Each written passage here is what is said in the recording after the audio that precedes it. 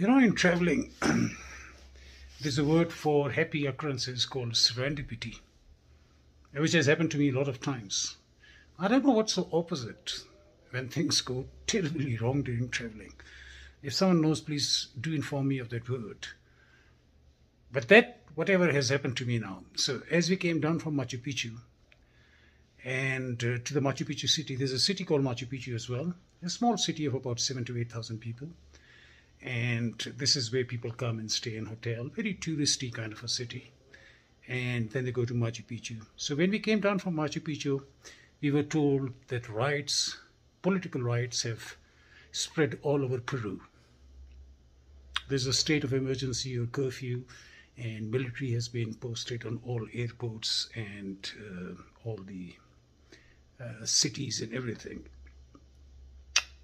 And now, from Machu Picchu, the only way to get to Cusco, which is the biggest city where the airport is, from where my flight is, the only way to get there is a train, because the distance between the two cities is within the Andes Mountains, so there's no roads here. There's only a train track, and the train comes a few times a day, bringing tourists to and fro. And that train service has been suspended. It has been suspended now ever since we went to Machu Picchu, so 2 days ago. So we've been waiting 2 days in Machu Picchu.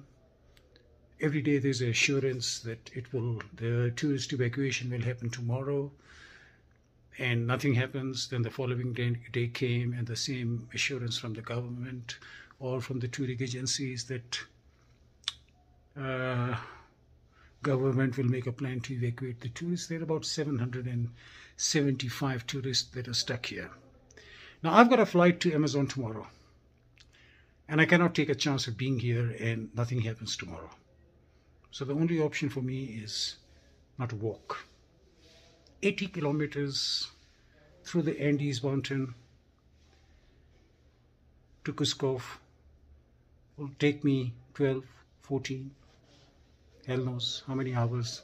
I've arranged a guide and a porter to carry some luggage. I'm going to start the journey 80 kilometers through the Andes mountains. Will be fun, might be pain, might be a test. I don't know, but I have to do it. Wish me luck, and I'm going to keep you posted as we get along on a journey by foot from Machu Picchu to Cusco, 80 kilometers. It's about 10 a.m. here. I'm going to start in the next half an hour. It'll probably be midnight by the time we get to Cusco, but I'll try and capture as much as I can on my way by foot from Machu Picchu to Cusco. Stay with me. So guys, the journey has started through the Andes mountain, and luckily we made the first move, and then there are other tourists that have agreed to come with us.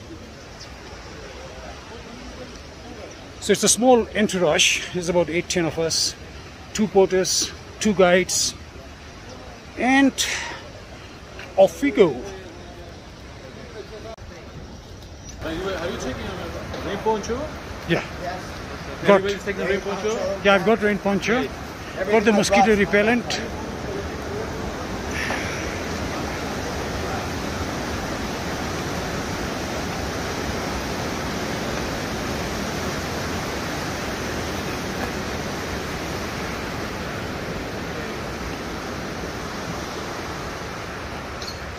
Goodbye, Machu Picchu. Despite what you did to me, I'm still going to have good memories of you. Sí, yo aparte que la empresa me está ayudando con eso para encontrar todo eso. Ya pues, papi. Muchísimas gracias. ¿Con cuántos está yendo acá? Bueno, de la empresa son solamente 8 acá. This guy that you just saw was basically informing us that we're doing it at our own risk. And he counted the people, he took the videos of us in case we don't make it. But it's beautiful. Let me show you around.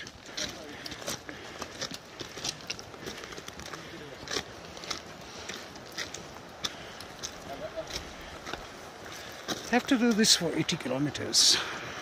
So there's a lot to see. Let's continue. And then just to crown it all, as it was not difficult enough, it has started to rain. I'll show you.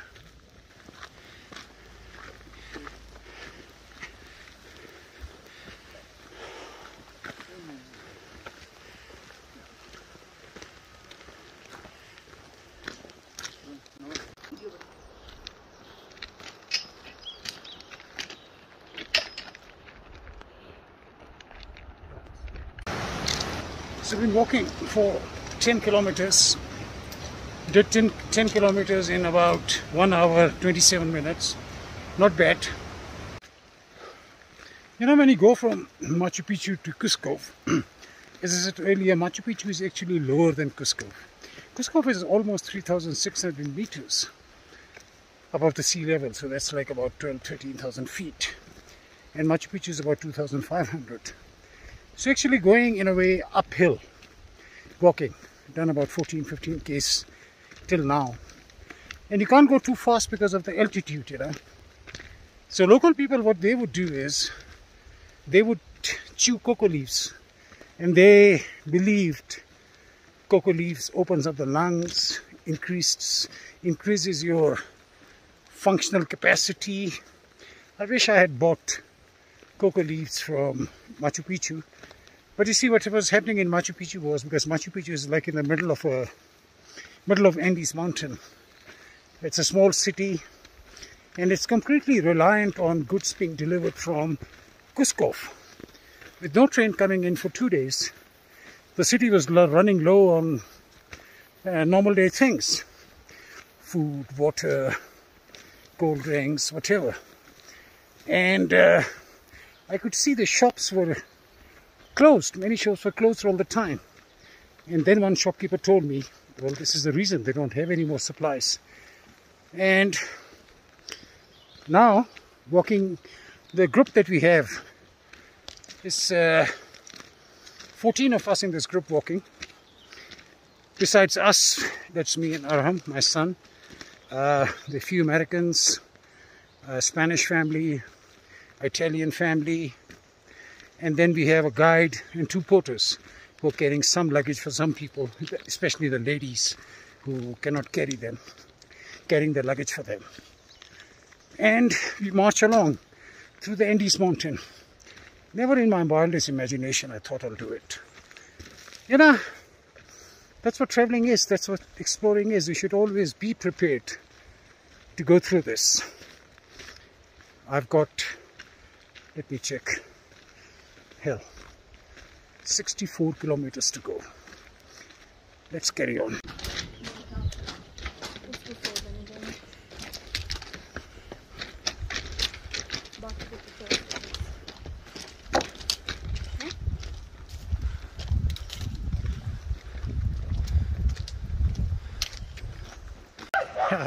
So just came this little farmer house, eh? Look at it, the location of it. In the middle of the...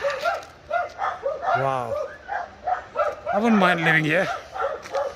At least not tonight. Just as these dogs do not like our presence.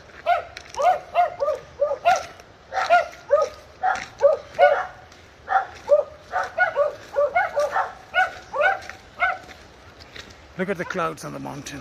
Isn't it beautiful? Takes the pain of this terribly long walk away, this beautiful scenery of Andes Mountain.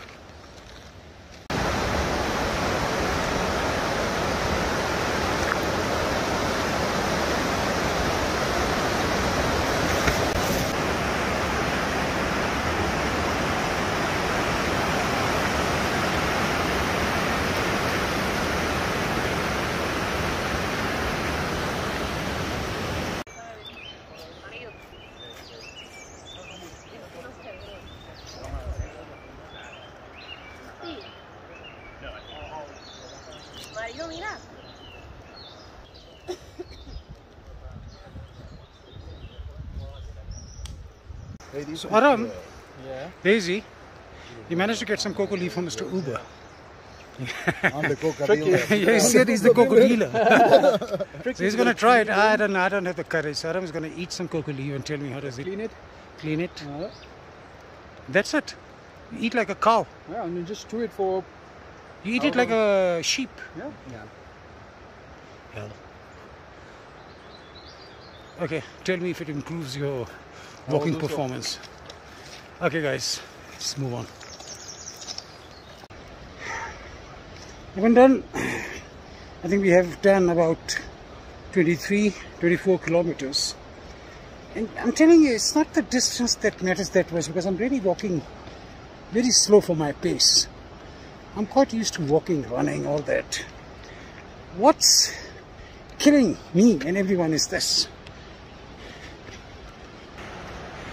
So you have to continuously walk on these little rocks with your hurting your feet, twisting your ankle, and that's what makes it extremely difficult. 80 to 90% of your walk is on these little rocks. Sometimes you get a little area like this where you can walk comfortably, but then 70 meters it ends and you're back on the rocks. You know, there was another which was through here, through the thicket. Our guide, Mr. Uber, whom we just saw feeding Aram cocaine, he was telling me that, you know, through the woods, through the Andes mountain, through the jungle, it's shorter and more comfortable because you don't have to walk on those rocks. But he said, he's got a good sense of humor. He said you don't want to end up on a puma's dining table. Puma, you know, is the big cat of this area. Ingenious hunter, very clever animal. So he said the safest is to walk by the rail track, because pumas naturally evade this part where the rail track is, and you'll be safe. So we took the safer option, but hell, it's difficult walking on those rocks for 24 kilometers now, and another 56 to go.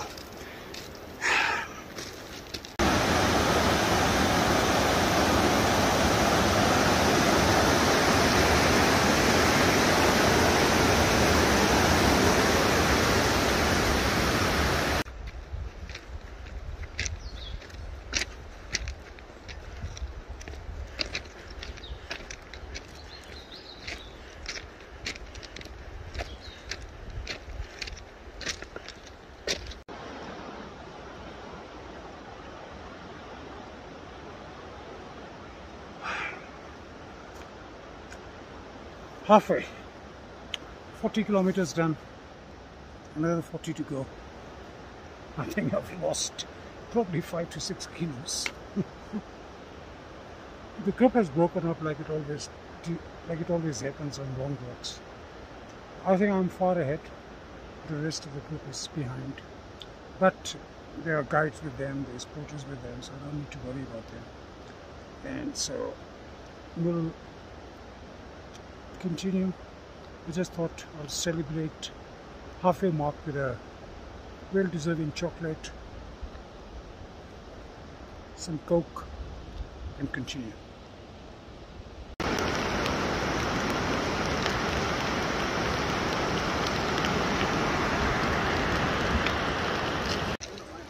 And it is raining like it rains in the Andes mountain. The gods are angry with me.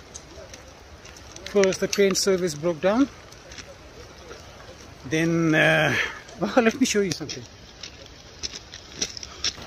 So you see these guys there in the front, they've got this kind of a, I don't know what you call it, manual carriage on the rail. So they're providing a service for the tourist at a very minimal cost, I must say, like 50 soles, which is like about $15 US. And they're really pulling, the three guys were pulling it on the railway line. So what we have done is we've put the ladies in our group in that carriage and some of the luggage, and we're carrying on.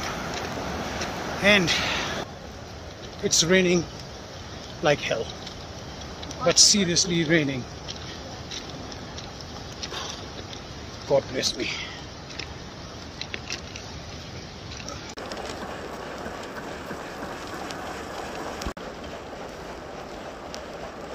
You know, we thought a gentleman, eh? You put all the ladies in this contraption, whatever you call it, a manual carriage, and heads off to these Inca boys. They're actually going uphill, eh? With how many? 6 people and a lot of luggage. 1 in the front, 2 blocks at the back. Just amazing. Hats off to you, strong Inca boys. Proud of you. Ladies are having a ride. And we march on. There's a traffic jam. There's this contraption from the front, and there's a contraption that carries the ladies from our group. How are they going to go about it? How? I have no idea. They're actually going to derail it, I think. The smaller one, which is carrying an older couple, a motorbike, 2 buckets, and I think a can full of kerosene oil. Maybe taking it to Machu Picchu. As they're running out of merchandise, there it is. So they take the smaller contraption out of the railway track, and the bigger contraption carries on the journey. And the dog looks on with doesn't like it, eh? This dog hasn't seen anything like this. Yo, that's amazing, ingenious. Necessity is the mother and sometimes mother-in-law of all inventions. Let's carry on.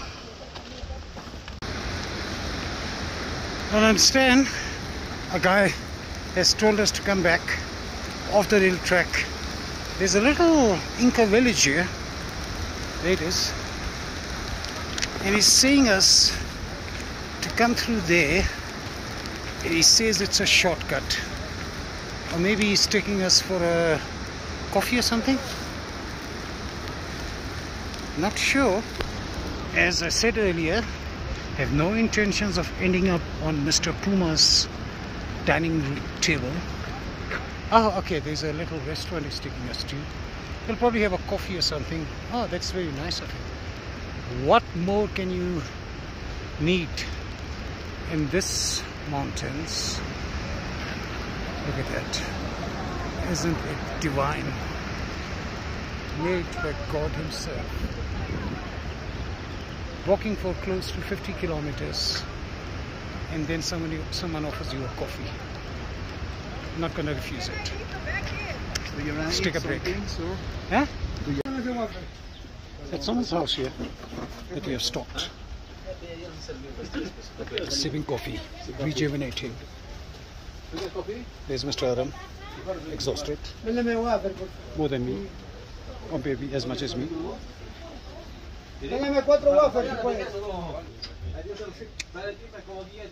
For the journey and beyond. So after the welcome break, the journey continues. 29 kilometers to go. And luckily what has happened now, the ladies in this contraption, which is coming behind me, have kindly agreed to take my luggage on the carriage. So I've got nothing to carry now. So hopefully we'll make the last 28, 29 kilometers, whatever is left, a bit easier. Let's continue. So this carriage is also like a courier service.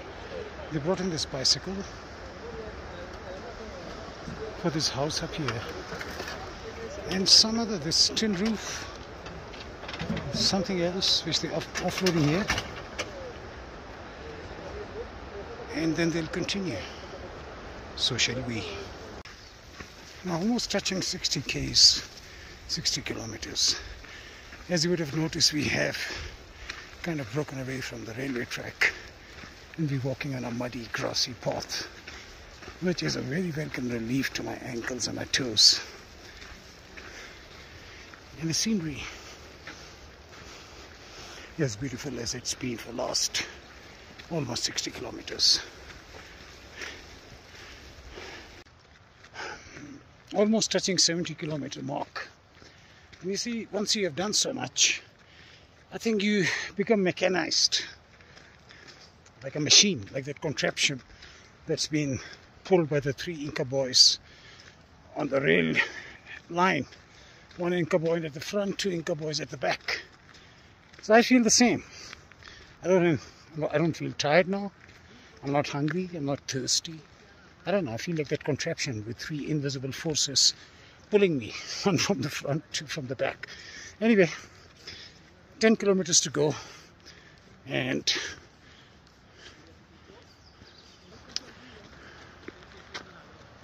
this is the path. The 3 guys ahead of me, and the rest is behind me. They are the boys. And the scenery is as beautiful as we started. Clouds going low on the peak. And these are beautiful, truly beautiful. Any explorer who wants to do it, I mean, you must do it by choice, not by bias, by compulsion. But come in Andes for a hike, for a walk, just for a day, a planned trip, you'll love it.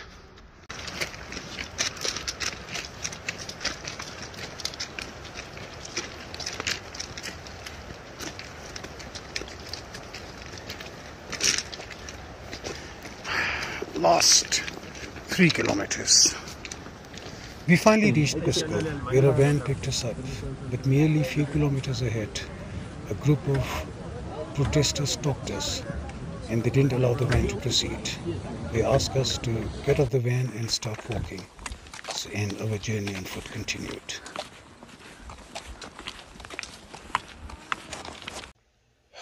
Good evening. It's 3 in the morning, and I've just come to my hotel room about half an hour ago and took a shower, and I've ordered food for myself. From the time we left Machu Picchu and the time we got to Cusco, the 80-kilometer walk through the Andes, mountains and jungles and woods, took us close to 14 hours. And I must admit, this must have been one of the toughest 14 hours of my traveling life. In the end of this vlog, I just want to say, the traveling is such, you should be prepared for these unforeseen circumstances. The political riots in Peru just erupted, and all the services, airports are shut down, the trains are closed down, and we had to take the chance. There are 775 tourists stuck in Machu Picchu. Only 14 of us took the risk and braved the weather, the rain, the thunder, and 80-kilometer walk through the Andes mountains to get to Cusco, which has got an airport, and as soon as the airport opens, we will proceed with our journeys. Other 761 tourists stuck there. Many are old, who cannot walk 80 kilometers. Many have children who obviously cannot walk the 80-kilometer journey. I sincerely hope for my fellow travelers stuck in Machu Picchu that the government does make a plan to evacuate them as soon as they can, because it's really very annoying and very frustrating. Thanks for being with me. This is not my normal style of making a vlog about journeys, but this is such an unusual occurrence. I thought I'll share my experience with you of this huge hike of 80 kilometers, and hopefully the airports will open tomorrow and we can continue with our explorations and our journey further into the Andes, into the Amazon forest, into the Amazon River and beyond. Thanks for being with me. Good night.